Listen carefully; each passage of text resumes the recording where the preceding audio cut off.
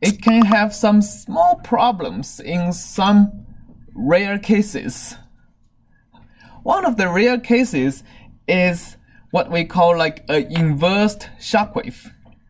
So in our solution, we have seen a shockwave that looks like this, right? So this is u, this is x, this is u equal to 0. We have seen a shockwave like that. So the inverse shockwave is a shockwave that goes the other way. So it's actually, so if this is 0, it's negative here, jumps to positive here, and then that. So let's say, for example, let's take an example, the value of u, so this is x equal to 0, and this is u equal to 1, this is u equal to minus 1. Okay, clear? What this solution is? It's basically a Heaviside function. Minus 1 when x is less than 1, plus 1 when x is greater than 1. I claim that if you put this initial condition in the solver we just did, the solution here is going to stay stationary. du dt is going to be 0 for a solution like this. And why is du dt equal to 0? The only reason du dt can be 0 is all the f interfaces are the same, right? Because du dt is the difference between two fluxes. So if all the flux values are the same, then du dt is of course 0. Why am I claiming f is going to be the same? Because, well, other than the two boundary conditions.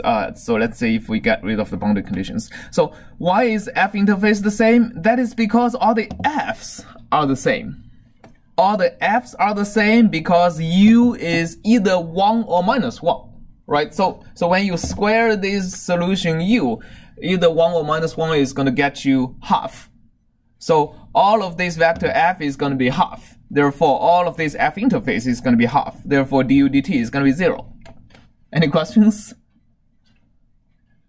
No, right? So let's say here we don't have a periodic domain. So let's, for example, if we have a periodic domain, it goes like that, then the solution is going to stay the same forever, right? We have one normal shock over here and one inverted shock over here. But the inverted shock should not stay there. It should not exist. So let me answer the question why it should not exist. While this shockwave should exist and while this shockwave should not exist. Mathematically, there is nothing that says this shockwave shouldn't exist. Actually, if you look at the differential equation, when shockwave exists, you shouldn't look at the differential form of the equation. You should look at the integral form, right? If you look at the integral form, there is nothing that says that this shockwave shouldn't exist. A stationary solution is a perfectly valid solution, but you will never see that perfectly valid mathematical solution in real world, because the differential equation we are solving is just an approximation of the limit of a viscous process as that viscosity goes to 0. Okay, again, it's a limit of a differential equation with very, very small viscosity. The Burgers equation we are solving, we actually don't want to solve the Burgers equation. So let me just write it as f of u. We want to solve the Burgers equation with the infinitesimal epsilon times the second derivative of u with respect to x. That's a viscous term. That's actually why we want numerical viscosity when there is a shockwave, right? This is the physical viscosity that is there. We're just taking the limit of epsilon goes to infinity. Now, if you consider this equation, what is the effect of this epsilon term on the shape of the discontinuities?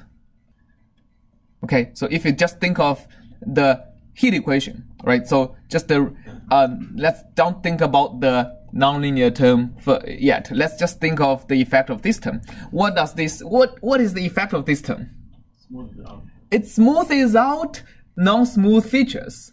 Right, so actually near discontinuities, this term is going to be infinitely larger in magnitude than the first order derivative term. So the effect of this is going to make the shockwave not exactly like this, but like that, right? So it'll be smoothed out a little bit. The slope of the shockwave is no longer going to be infinity. Maybe it's still going to be 10 to the 18 or something, it's going to be very, very large, but it's not going to be infinity. Now, if you look at the xt diagram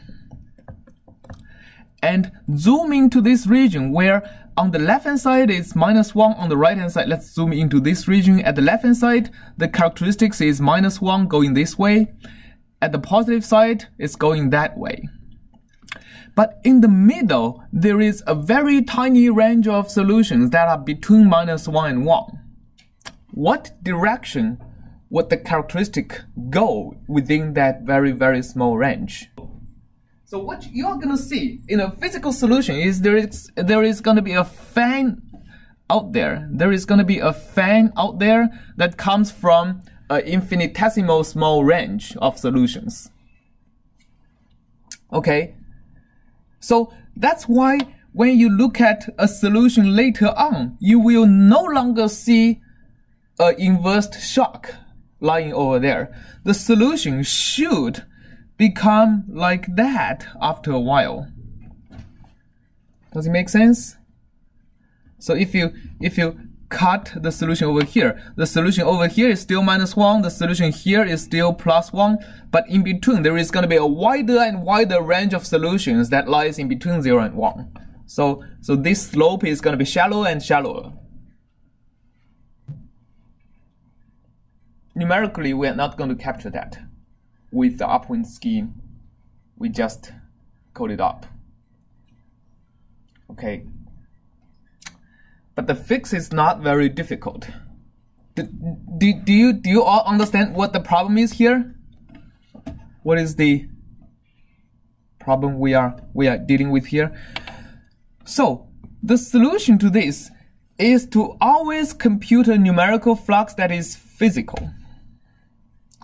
And by physical here is there is a way to look at the entropy of the solution here, right? So if you have a small, even if you have a infinitesimal amount of viscosity, the entropy should not decrease, it should increase. While if you have a solution that is an inverse shock, the entropy actually would decrease. So let me say what is the non-physical solution. Non-physical solution is you have an inverse shock sitting over here and the characteristics emerges out of the discontinuity. So the entropy condition says that whenever you have a discontinuity, for example this one, characteristics can disappear into the discontinuity. I mean, when things disappear, it's an increase of entropy. But you cannot have any new information coming out of nowhere, coming out of a discontinuity, for example. So you should not have any new characteristics emerging out of a discontinuity. Okay, so things can dissipate, can disappear, but it cannot come out of nowhere. So that's the so-called entropy condition we need to satisfy when we are using a numerical method to solve the differential equation. Okay, so this is not allowed, and this is okay.